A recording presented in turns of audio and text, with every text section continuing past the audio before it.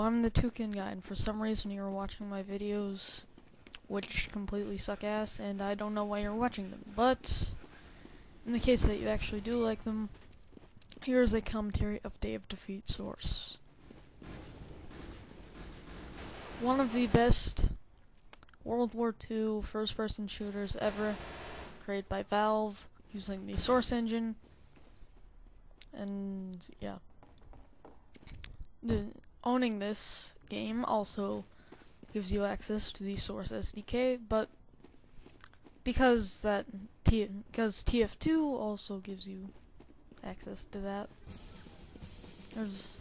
if you just want the Source SDK, get TF2 because it's free.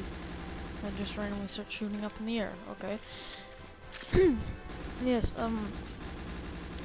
So what this game has that other Valve games, such as Teamfortress 2 and Counter-Strike, do not have are the fact that there is a sprint feature. This was, in fact, in Half-Life 2, but another cool feature is, not really feature, but if you are playing as the class with the heavy MG, heavy machine gun, if you fire it without it being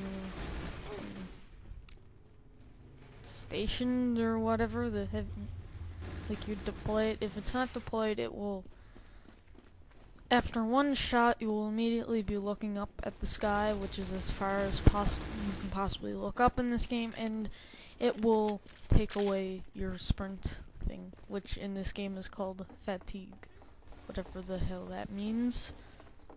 I'm probably saying it wrong, but I don't care. But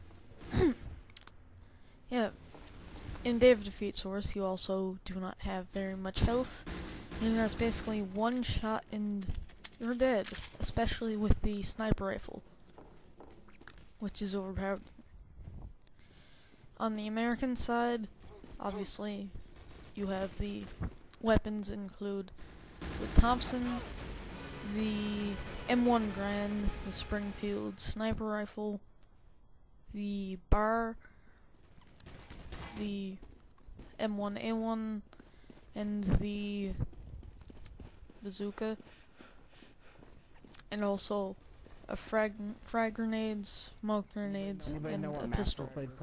Also, also on the German side, there's the Luger, a machine pistol, don't know why that's there, the MP40, the Kar 98, and I think that's it. Oh yeah, and also on both sides there's a shovel that you can hit people with. But only the rifleman class has it, and the Americans are a little overpowered because the the rifle class has a semi-automatic M1 Grand, and the on the German side, the rifleman has a bolt-action Kar 98 with no scope, and they both have a shovel, rifle grenades, and a pistol.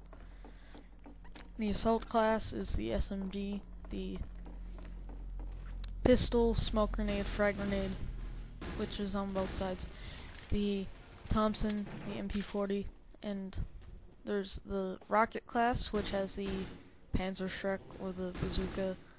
On the Americans, there's a semi-automatic M1A1, and on the German side there is a machine pistol for some reason, like a fully automatic pistol for some reason. It's like a mini MP40. And yeah, basically what you have to do in order to win the match is not kill the enemy team, you have to capture all of the flags. The middle flag requires 2 people to capture, and the other flags only require 1 person. Meaning that if you're in a 1v1, the game will never end unless the time limit runs out. And the way it works is to determine the winner of a match. It's kind of like Counter-Strike with rounds, However, though, actually no, it's just whoever wins the round, it just wins that round, keeps no track of how many rounds each team wins. It's just, ooh, I won. U.S. Army wins this round. So yeah, it's been the Toucan guy here with